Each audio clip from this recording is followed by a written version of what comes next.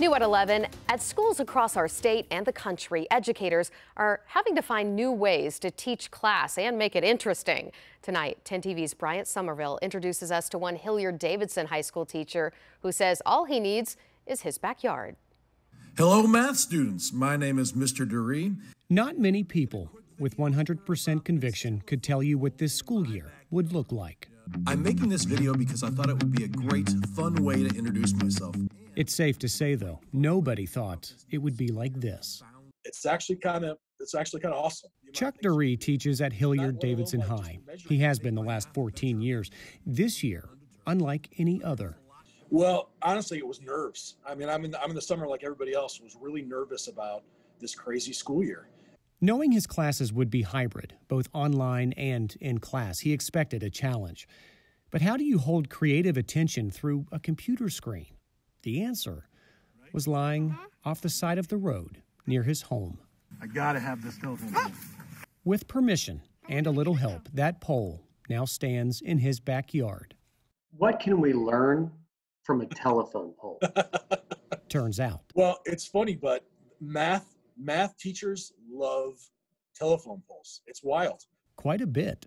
So it makes this right angle with the ground, and then we're into right triangles, and right triangles are like a cornerstone of like a geometry course.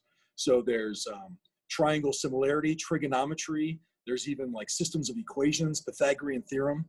Here's a little fun fact about me. When I was a senior in high school, my trigonometry teacher let me audit the class. I didn't need it to graduate, but believe you me, if it weren't for that,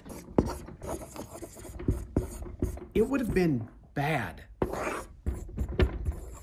Now, Mrs. Ferris did her best with me, and I certainly appreciate that, but let's be honest. It's been a few years since I've been in high school, and I don't remember any of this stuff anyway.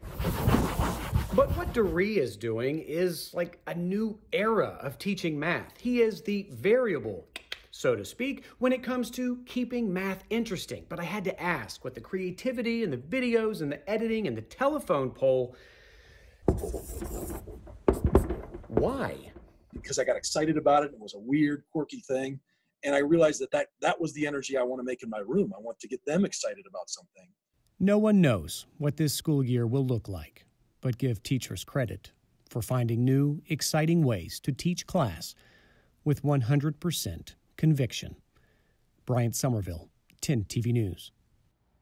Now, Mr. Dury says this particular lesson is still being ironed out and it should be ready for students next month. But pretty cool. There are so many teachers with interesting, creative ways to teach their students right now. We love to see it for sure.